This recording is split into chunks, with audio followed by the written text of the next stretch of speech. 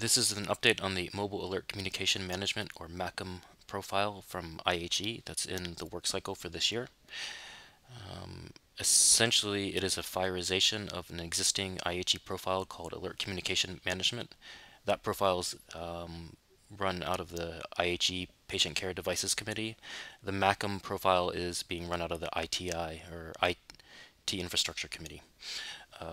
Fireization means that it's taking the existing ACM standard, or at least part of it, and we'll see what that part is in a minute, and updating it to use, instead of using the HL7v2 messages, to use the FIRE specification. FIRE lets you define, it's a more RESTful API that has a JSON and XML representation. And in this case, the mobile, as a part of the mobile alert communication management, doesn't mean that the alert ends up on a mobile device, which it can and will be in many of our use cases. It's more about the originators of the alerts might be on mobile devices, might not have all the infrastructure of a HL7v2 message that's in the existing ACM. It's also a bit of a modernization of that existing ACM standard for FIRE.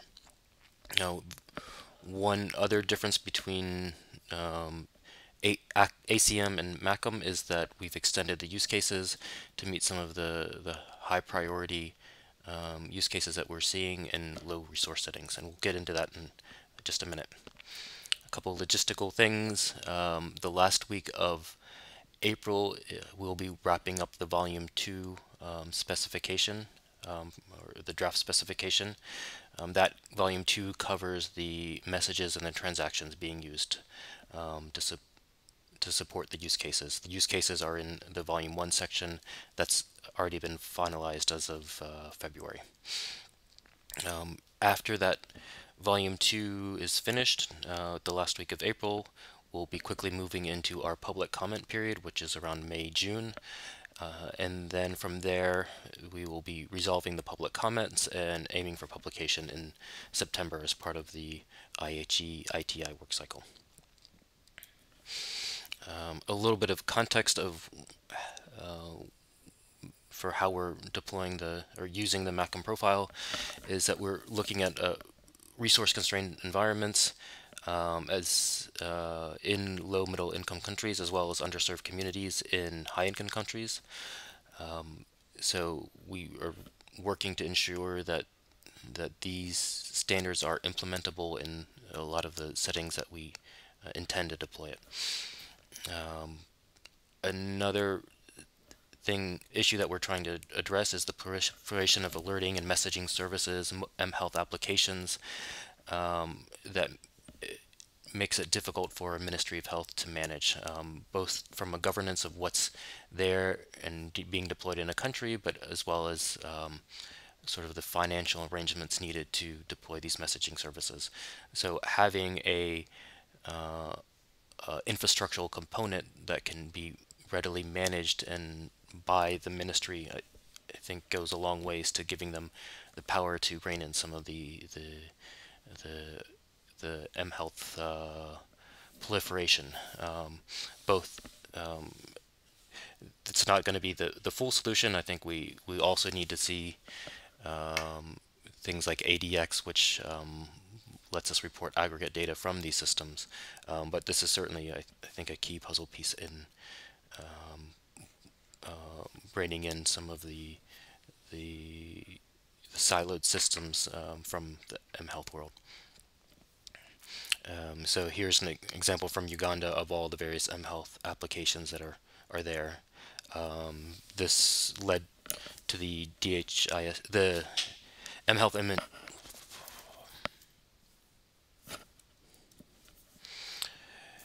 This is an example of the mHealth applications in Uganda, just to give you an idea of what the situation looks like. This map is a couple years old, but you can see that we have multiple systems that the Ministry of Health needs to have a little bit better control over.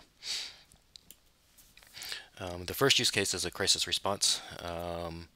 So in this case, we would be looking, for example, in there's been an outbreak of Ebola in a region or a district, and you want to alert the health workers that there is an outbreak, potentially providing them more information or means to have more information on updated care protocols, what they should be looking for.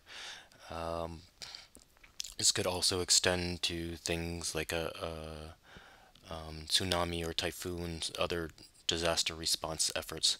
The disaster response efforts, I think, would be a very useful and interesting thing that we should be looking to try to make sure that systems are in place to respond to disaster events rather than coming in after the fact and trying to build systems to respond to. So this is a very good opportunity to build in that infrastructure.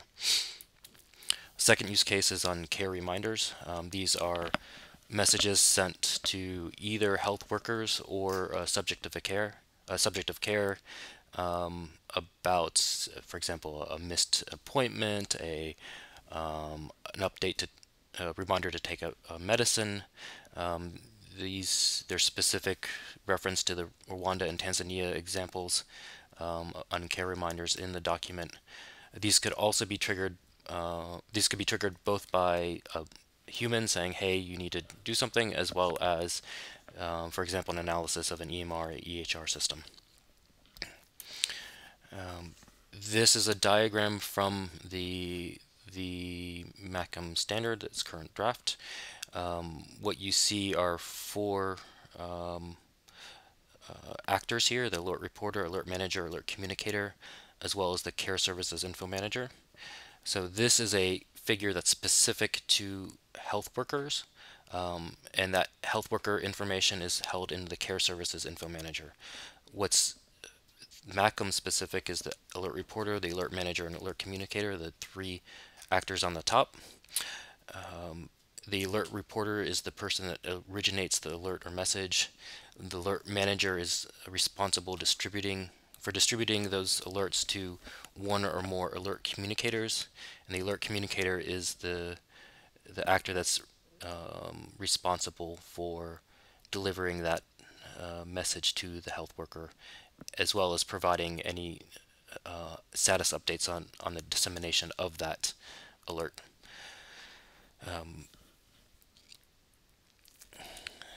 What we are discussing in the mACM profile is that the ITI X01 and ITI X02 transactions, these are draft transaction numbers, they will be changing. These are based on the fire flag resource. So there is a resource in flag that resource called flag in fire that we are profiling for this standard. On the right hand side, we have the disseminate alert and report dissemination alert status. That's based on WCTP.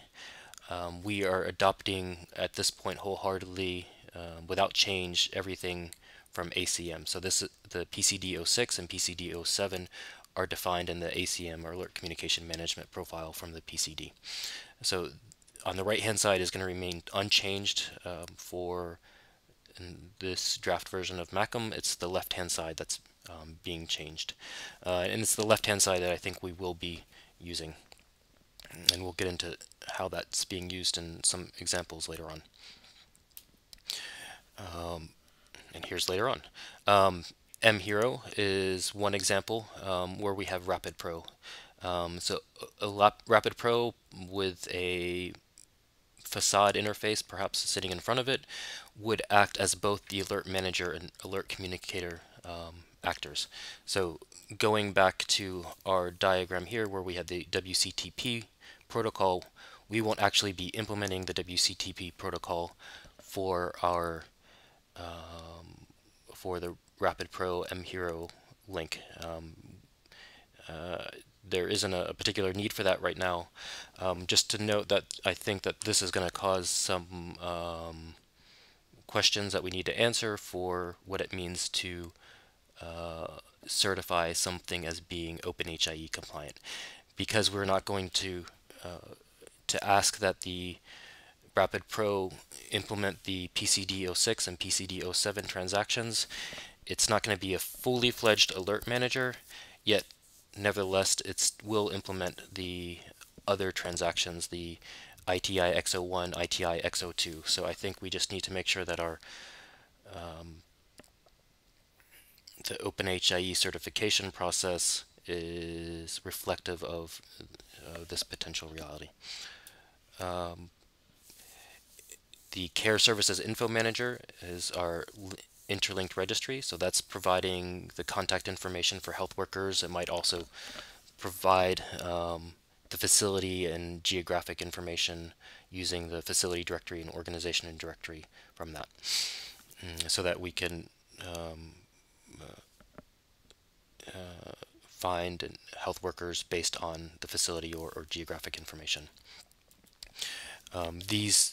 The Care Services Info Manager could be fed by multiple applications such as Iris, Resource Map, DHIS2, OpenLMIS. That really depends on the use cases that mHero needs to support and the country-specific deployments. But all of these potentially carry facility, geographic, and health worker information. Putting that into the Care Services Info Manager lets us isolate the various source data systems from the Rapid Pro system. So we're only dealing with one interface here rather than multiple. In going on in right now, what we're planning on doing with Iris is it's going to be initiating these report alert and query for alert status transactions against the alert manager. So the report alert is the transaction that actually lets you create an alert. The query for alert status lets you see if that alert was delivered, has there been any acknowledgement from the health worker,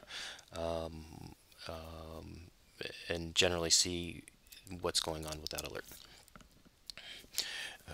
It's not limited to just Iris. Any software that needs to communicate with health workers and has information on health workers can use the exact same report alert and query for alert status. And I suspect that we will be seeing implementations of that as well. That everything so far has been about health workers. We can also have a very similar diagram, but on the bottom, instead of the Care Services Info Manager, which has health worker information, we can look at a patient's demographics supplier, which would have which would be our client registry, have information about subjects of care. In this case, we've identified the PDQM transactions for querying the demographic information on the clients. It certainly could be straight up PDQ or other options. This is just an example of how these might interact. But in this case, the alert reporter can query the patient demographic supplier to identify a cohort of patients, for example, to deliver an alert on, whereas the alert manager would be using that same transaction to determine the contact information.